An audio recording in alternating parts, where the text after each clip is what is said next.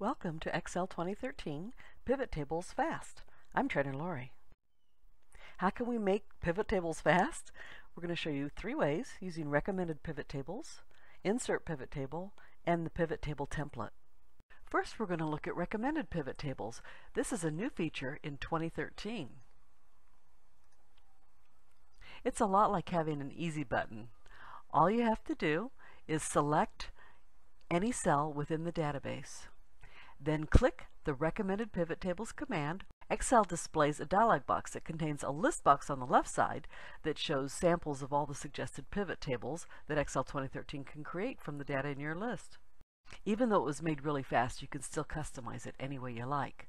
And you have the option to go back to that easy button even if you've already created a pivot table a different way.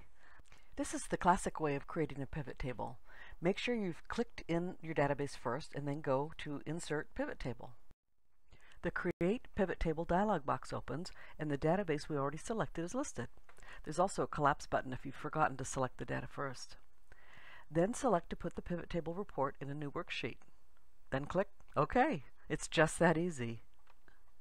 Now we have the pivot table template. If you don't know what to do, simply click a field, and by default it will put that information in the rows section. Or you can click and drag. For example, if you decide you want something to go into a column, put it in there.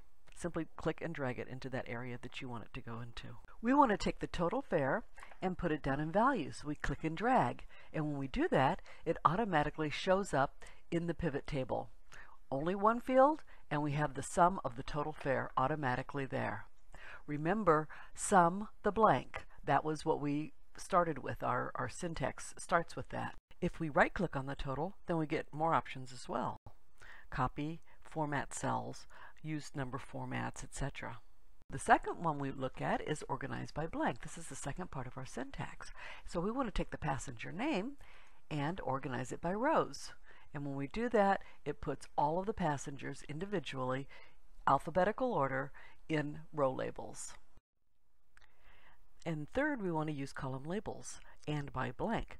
And we want type to show up as a column label. So we click and drag it down into columns and it shows up at the top. Let's see what it looks like when we use all 3 fields. See, we've got one down in the column area, one in the rows, and one in the values area. And that's what it would look like, that beautiful pivot table. Whenever you're building a pivot table, fill in the blanks. In this case, we want to sum the annual salary by position and by performance rating. So you can see it starts in the values and works its way in a backward Z. And that's what the pivot table would look like. Sum the annual salary by position and performance rating. But remember, we have that fourth option, and occasionally by blank. So if we wanted to add that, that would go under filters. And when we put something in filters, then it's going to show up in the top. And it will be a drop down, and we only look at it when we want to. So that's occasionally. That's all the time we have this time. I hope you enjoyed it. If you like it, please subscribe to the Trainer Lori channel.